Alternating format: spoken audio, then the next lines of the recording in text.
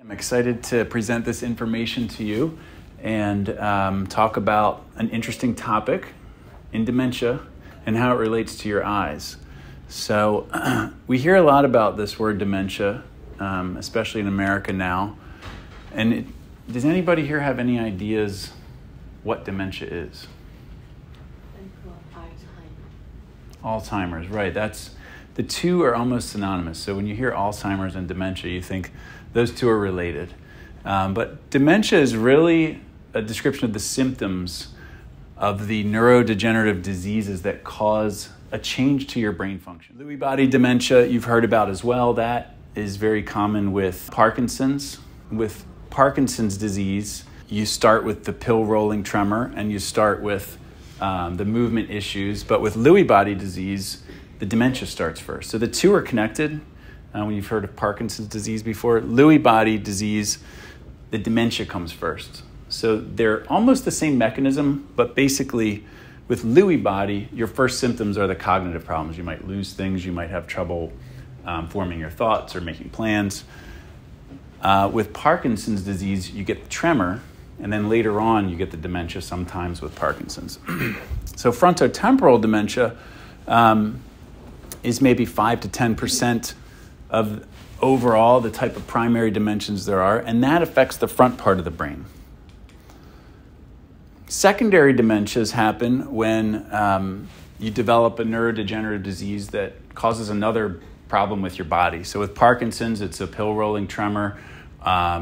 With Huntington's disease, it's jerky movements, and this is sort of a genetic problem. With Wernicke-Korsakoff, you might have heard of that. That's a problem with actually a vitamin deficiency. So thiamine, you're deficient in thiamine, and that causes sometimes many problems with the eyes, but neurologic problems. So people who have that primarily can then secondarily go on to develop dementia. Traumatic brain injuries, when you're in an accident or when your brain undergoes trauma, those type of patients can then develop dementia afterwards. And then amyotrophic lateral sclerosis, which is Lou Gehrig's disease. So we're all kind of familiar. These are diseases that you are diagnosed with initially that can lead to dementia. So all these things, this is sort of like a little pie-shaped chart that gives a breakdown here. So Alzheimer's is the large, vascular is the second most common, Lewy body, which is common with Parkinson's, frontotemporal, and then all the secondary and mixed mechanisms. So that's kind of the distribution of diseases that cause dementia. So I put this slide up here. I found this on Google. This was a Google search, but it kind of gives a breakdown of the types of things that we think about with dementia. And these are very common with Alzheimer's. Alzheimer's has a number of stages. So in the early stages of the disease, patients with Alzheimer's may have problems with forgetting a name that they learned that day. Or maybe, where did I put my keys earlier? I can't find my keys. So those are the kind of early symptoms of Alzheimer's. In the middle stage, you start to lose important memories like, where do I live? Where did I grow up? What is my phone number? That's characteristic of the middle stages, along with the things like sleep problems. So sleep cycles start to get disrupted. Planning starts to get disrupted. Some of your higher level functioning. And then tertiary or late stage Alzheimer's is where you need extra care. So somebody to help you eat, somebody to help you communicate, somebody to help you to do higher functioning things. So that's how, sort of the characteristics of Alzheimer's. How does it happen? How does Alzheimer's really happen? And this is our current understanding. In the brain, there are neurons, and the neurons send messages to each other, and that's how our brain tells us to do things. That's how we talk. That's how we hear. That's how we plan. That's how we remember things. With Alzheimer's, the first thing that starts to develop is a plaque, and these are called amyloid beta plaques, and they develop between the cells. And then later on, the cells themselves become irregular, so you get these tangles of neurons, and they are characterized by this protein called tau protein. So amyloid beta plaques and tau proteins, those are the big contributors. So this disease is differentiated from Alzheimer's that way. Some of the treatments are similar. other than the fact that you've got to address the underlying vascular disease. But the treatments are kind of like the treatments we give for Alzheimer's. Lewy body is kind of unique to the eye. These patients sometimes can have visual hallucinations. So there's a condition that some people get when they've lost a lot of vision, when they sort of have blindness, where they project and they start to think they see things, like somebody with advanced macular degeneration or somebody with advanced glaucoma might say, I'm seeing something here. These patients have good vision, they can see very well, and they hallucinate. So those patients are differentiated that way for me as an eye doctor. But they start to have sleep issues. And again, there's a lot of overlap with these diseases. And muscle rigidity is a big one. But Lewy bodies, also similar. They build up in the nerves and the neurologic tissue, and they're characterized by this different protein. So frontotemporal dementia is an alarming one because it changes our personality. This part of the brain, the frontal part of the brain, is where we, sort of where our personality is shaped. It changes our moods and whatnot. Come on in. How you doing? Okay. So we're just describing the different types of neurodegenerative diseases that cause dementia. So right now, we're through the primary types, and we're talking about frontotemporal. So that part of the brain, the frontal part of the brain, sort of causes us to have emotion and sort of causes us to have our moods and how people characterize us as people. So that type of dementia is problematic, and it can be disturbing. And some of the things that are noticed early on with that type of dementia are our speech centers are affected, difficulty with facial expressions, and so all of these diseases that cause dementia, they all have a lot in common, but they're all just a little bit different. So you can imagine if I was a neurologist or if I was your primary care doctor who's seeing you all the time, and I started to detect these changes, or your family member came in with you and said, something's not quite right. You're doing this or that different. Let's go to the doctor and get that checked. It's really difficult to figure out which one of these diseases is affecting the patient. So the diagnosis of these problems has been an area of big research. So right now, apart from the clinical things that we just talked about, like the characteristics and the symptoms and the problems that people start to develop with these, that, in addition to these expensive tests, are how we diagnose people with these diseases. The only true way to know if you actually have Alzheimer's is after you've passed, they do a biopsy. That's the only true way to know. But the best we can do for our patients now is imaging. So MRIs, CT scans, what's called a PET scan. Has anybody ever heard of a PET scan before? So a PET scan differentiates from an MRI or a structure scan in that it tells us the activity of the brain. So the parts of the brain that are affected with dementia start to have less metabolism and less activity. And so that's one of the tests that doctors use. MRIs show structure. So they're going to show us the brain tissue. They'll show us if the brain is atrophying or shrinking. But now you've got 2 scans, and they're expensive. So we're always looking for ways to find these problems at a less of an expense on the medical system and the health system, but specifically something that's unique and characteristic to each disease. And that's where all the research is going. So we talked about the amyloid beta, we talked about the tau proteins, and we talked about the alpha-synuclein protein. Those are things that we're trying to gear our imaging to find. Because guess what? In the eye, this is where we're going to transfer to the eye today, the eye is really just an extension of your brain. So if we know those chemicals and proteins are starting to change in the brain, they're probably changing in your retina and in your eye as well. So sleep cycles, we talked a little bit about becoming worse, are directly connected to the eye. And this is where we kind of say, well, how do all those diseases we just learned about connect to what we see in an eye exam? And this is kind of the exciting part for me. So sleep dysfunction in dementia occurs early. And there's been a lot of research in the past 10 years in the retina. And the cells in the retina, you think rods and cones and photoreceptors, right? Well, they've started to really specify each different type of cell. The cells in the retina are directly connected to our sleep centers, and they think that that's a big key for research. So I'm going to talk a little bit about that. So you remember in science class learning about rods and cones, and there's really about 120 million rods, and there's about 6 million cones. And the cones are what give you that real sensitive central, the color vision, and the night vision is for the rods. You guys remember learning all that stuff, right? Well, there are these other photoreceptors they found that are different from those. And they're called intrinsically photosensitive retinal ganglion cells. So the retinal ganglion cells are typically cells that connect these photoreceptors directly to the brain. They're like extension cords. So they plug into the photoreceptors, and the cord runs all the way to the brain and synapses or connects with another part of the brain. These cells actually sense light. They're the only cells in the ganglion layer, or the inner layer of the retina, that sense light. And they found that there's only about 5,000 of them. So think about that. 120 million, 6 million, 5,000. There's not many.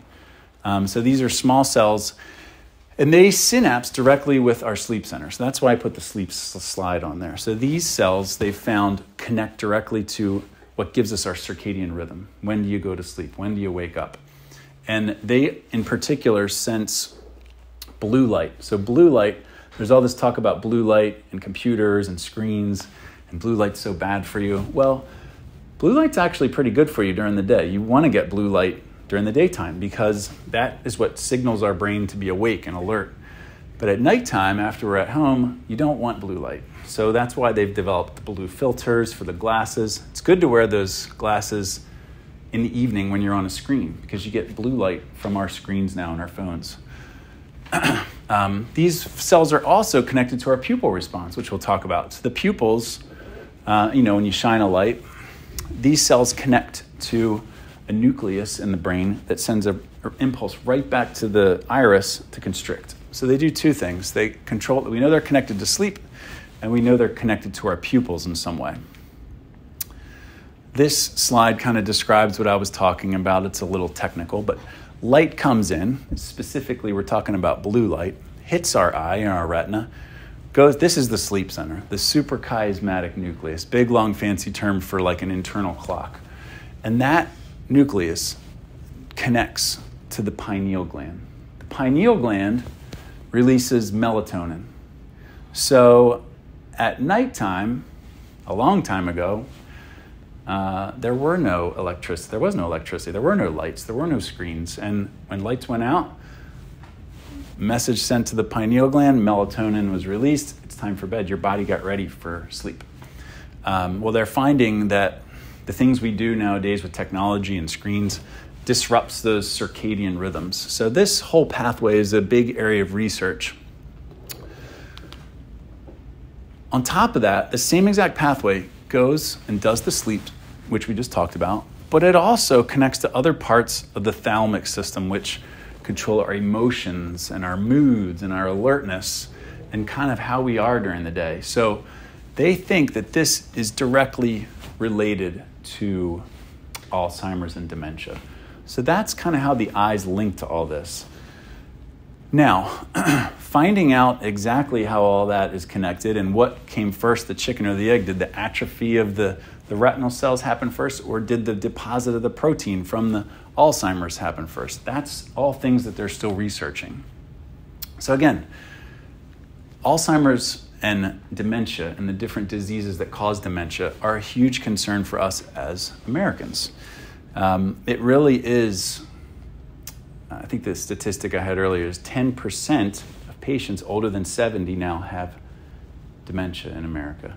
And they project that by the time 2030 comes around, it's about 6 to 7 million now. It could be upwards of 9 to 10 million. So that number is getting bigger. So we want to find ways that we can test for it that are inexpensive. And obviously, we want to find treatments that work. So those are two big areas of research. When I look at your eye, one of the pieces of equipment I use is called an OCT. That's what we call it in the eye world. It stands for ocular coherence tomography. We talked about that earlier. So that technology gives us a number of different pieces of information about your eye, most of which is related to glaucoma and macular degeneration. That's where we've sunk all of the research and technology in there with this equipment. But the smart scientists that look at this stuff have also determined that with Alzheimer's, remember, that inner layer of ganglion cells starts to become thinner. With other types of dementia, the outer layers become thinner. But for the big one, Alzheimer's, the inner layers become thinner. And that is something that we can test for. So this is an eye where everything else had looked fine to me. The optic nerve looked fine, the eye looked healthy, the retina looked healthy, and we were just doing a routine screening, and this patient had significant retinal thinning in both eyes. So I look at that as an eye doctor and I say, well, what could the list be that causes that? And the list is pretty long. You cannot look at this one test and say, this patient has Alzheimer's or dementia. But it's certainly on my list of differentials. And as time goes on, this technology is going to improve, and it will test for other things other than just the thickness.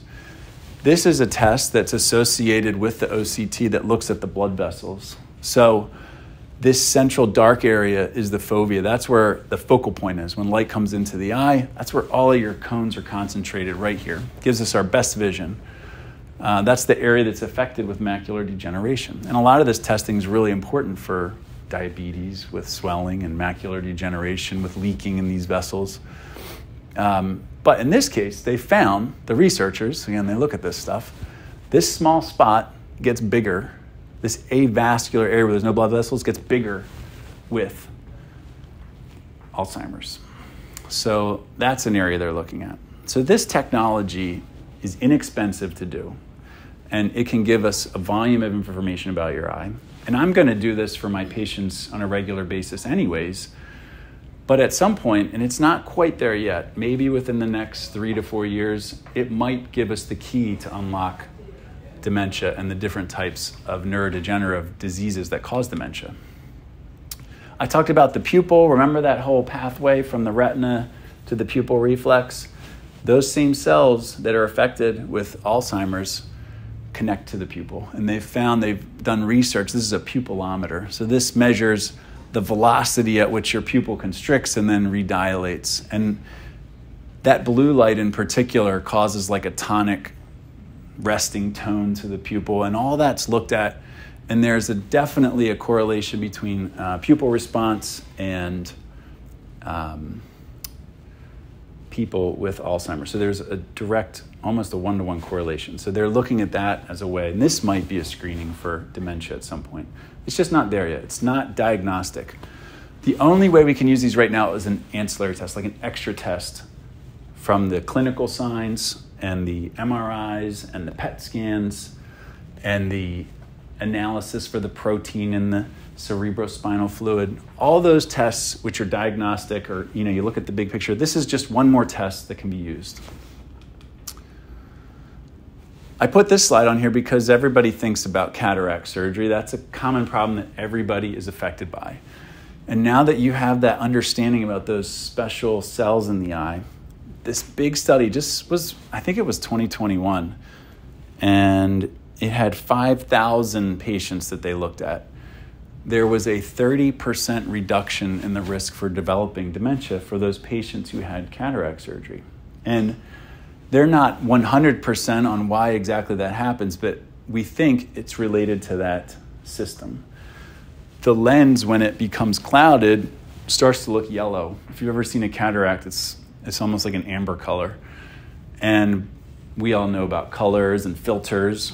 When you wear yellow sunglasses, it filters blue light. Well, this is like when you have a cataract, it's like having a permanent blue light filter. And there's actually studies that say when you have cataract surgery, you live a little bit longer. So that is all extra gravy on the food, icing on the cake. for thinking about cataract surgery. But as it relates to our talk today, I just thought that was very interesting. And this is an area of research that they're going to be looking at more. So what do?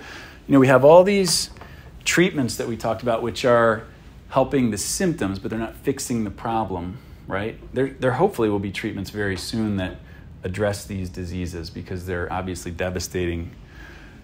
But what we know about the neurologic system and our general health in America is that these things that I've listed on the slide, which we'll go through, are a big factor in limiting your risk for developing dementia. So our focus at MOA is always total health and lifestyle modifications. What can I do to prevent the disease from getting worse?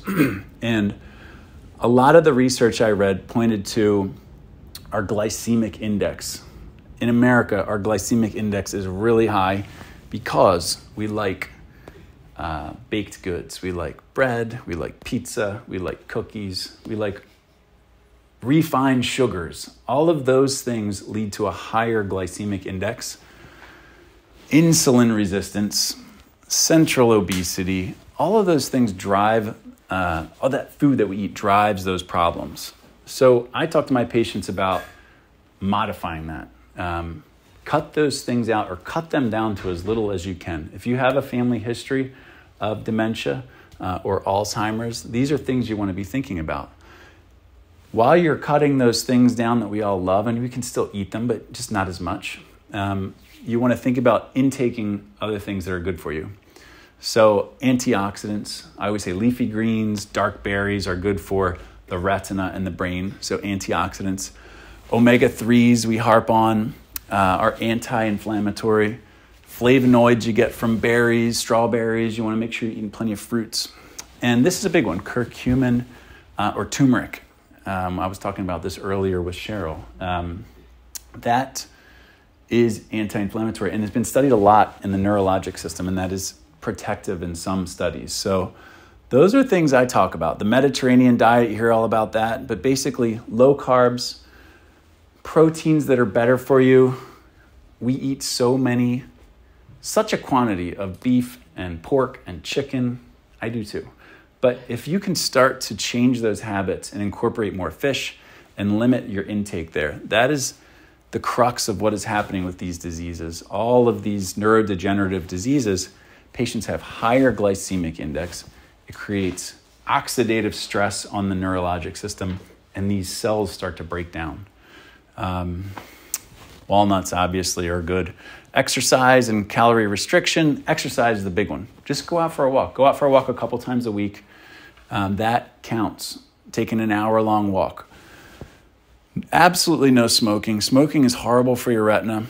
It's very bad for your whole body in general, but there's been every study that's been ever done has tied this to a problem, especially with the neurologic system, and then reduce alcohol intake. So you can do that now. If you've got a family history, start making those changes because that is really going to fix the problem. So the treatments we have are fixing your symptoms. This is going to reverse the problems that are developing at that cellular level.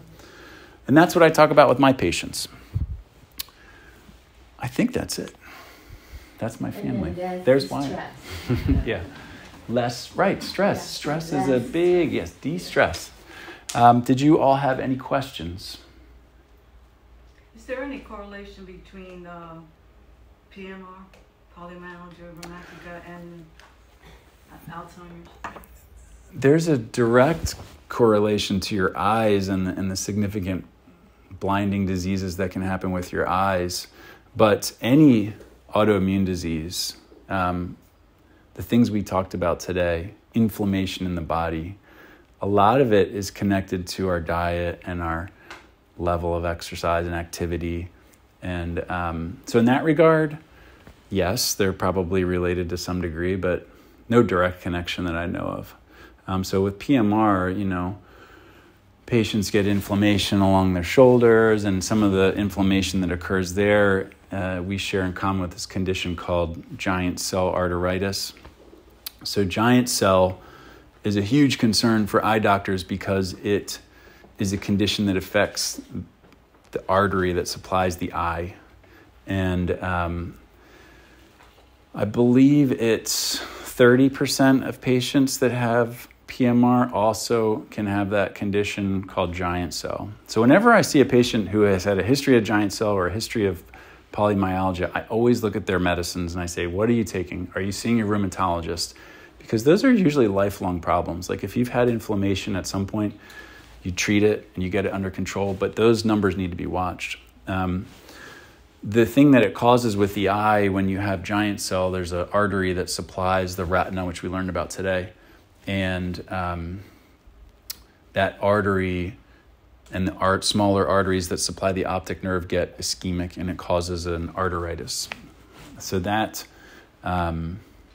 causes a dramatic loss of vision. It can happen overnight. So whenever we see any symptoms, and the symptoms with giant cell are a little different than polymyalgia, but jaw pain, hairline pain, people are losing weight, night sweats, these kind of symptoms go along with that problem. And again, polymyalgia usually is like pain along your shoulders and back pain. And I always ask about that too. But so that condition is directly connected to the eye. So that's a concern for me. But as it relates to Alzheimer's, I don't know of any direct connection. But in the basis of inflammatory disease, I'm sure there is some connection. And there may be that I just don't know about. What about optic neuritis? Good question. Yes. So optic neuritis is a condition that a lot of times we connect directly to multiple sclerosis. But optic neuritis and inflammation of the optic nerve can happen for a number of different reasons.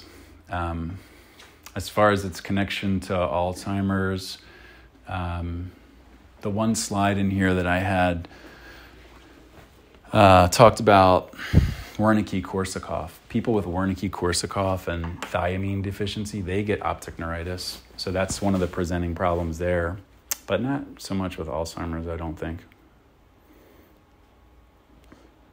My first sister, who is 83 years old, last year she started to forgetful, and so doctor diagnosed to not have dementia, forgetfulness. Now she called my sister, she's in Seoul. She didn't think, she called 10 times. Oh, wow. And so she forgot she called. She kept calling. Okay. And then lost direction, something like that. So it looks like, and the doctor said her brain is really shrink. So sounds like a dementia, but why? Doctor said just forgetfulness. Yeah, so probably, I don't know, I've never reviewed her case in particular, but all of these diseases we talked about cause that atrophy. So it could be one of those diseases. Remember, the diseases lead to the dementia. So her symptoms are dementia, but it could be that she has one of those problems. Brain is really shrink.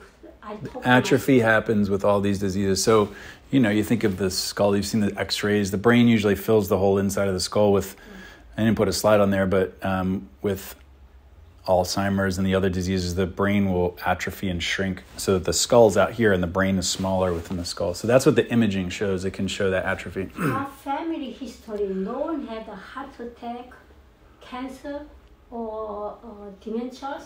But right now, my sister has, my sister had cancer, stomach cancer before, now eye problem, and most Koreans, most concern is that cancer and dementia. Sure. That worries. Yeah. I honestly worry about dementia because I've seen family members have it, and it's concerning, Yeah, it's concerning. We forget something, we think, oh, is that a problem? But, it's it's so common. And, what I've learned just preparing for this talk today is really, right now, it should be proactive in our health and our exercise and our diet. That's what we know so far. The treatments, obviously we don't want to have those diseases develop, but they are. And one thing I didn't say in some of these slides, which I kind of wanted to point to, is these diseases usually take about 5 to 8 years to sort of set in. So when you have it, I didn't really give you the timing. Alzheimer's and some of the common diseases are usually like an 8-year time frame. Some of them are faster, like Lou Gehrig's disease happens quickly within like 3 or 4 years usually. Did you see the FDA approved a drug for ALS today. I didn't see that. Yep. And it had a very small group study. It is, and then there's a lot of challenges with the study. But to Dr. Cook's point, it's so aggressive that the FDA felt it was just worth the risk because of the aggressiveness. To give people hope and Yep. Yeah, I know with that there's a lot of investigation into genes and the genetic link. There's certain types that if you have the gene, it's a much more aggressive type. So they're looking at all that. Having problems with retina, like making hole, the tone, and the cotton hole, like that. That means retina is thin. Yeah. So that means retina is thin. Typically, people who are prone to holes and tears, their eyes have a longer axial length. So if this was the front and this is the retina, the eye is longer genetically. Yeah. And the retina, remember, is back here. So the equator where the retina attaches, because it's longer, gets thin in that area. So a nearsighted patient or people that are very nearsighted, more than a -6, like people higher than -6, they are the ones that are at risk for retinal detachments, retinal tears, retinal holes. Retinal holes happen naturally sometimes, and they don't always need to be fixed. But tears always need to be treated. That means the retina is thin? Usually, not always. I mean, sometimes people who are farsighted get tears, but a thin retina usually happens in a nearsighted eye.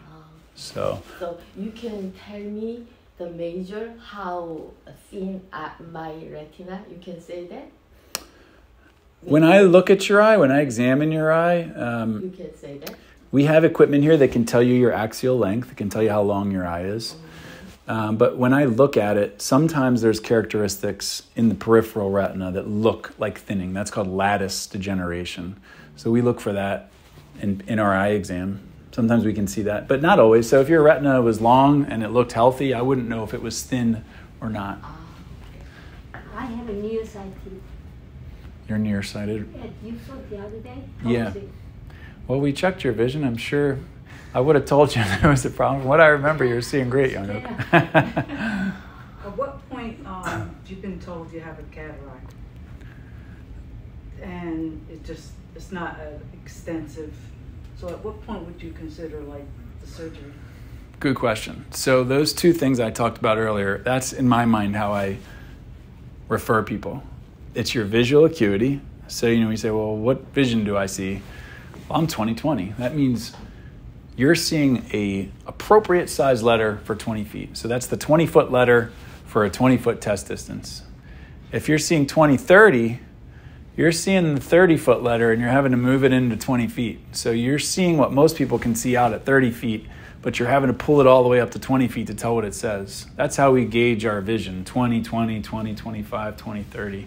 So my cutoff for vision is usually 20/30 for cataracts, as long as there's symptoms. So your symptoms, you would come in and say, I'm blurry now, and I can't drive at night because there's starbursts, and I can't see road signs when I need to turn. I'm missing the turn. Those are all clues to me that you're having problems. And we try to fix that. We try to give you a new prescription for glasses. And then if the glasses do not make you better than 20/30, that's usually like the ballpark number. Now, some people can come in and have horrible symptoms and be 20/20 or 20/25, and I say, it's a cataract, in which case you could still have surgery. There's not a hard and fast rule. But the most important part is your symptoms. If I tell you to have a surgery, and then you go and have a surgery, and you're not 1,000% happy, then you're going to be upset. So that you always want to make sure there's a reason to have any surgery, and that's how I guide my patients. Anybody else have any questions? Well, this was so much fun. Thank you for coming out. Did you guys learn something today? Yes. All right, awesome. I'm glad you came out. We see this on social media. And now we're going to serve healthy cookies. Yeah, right? We're going to crank that glycemic index up. Yeah.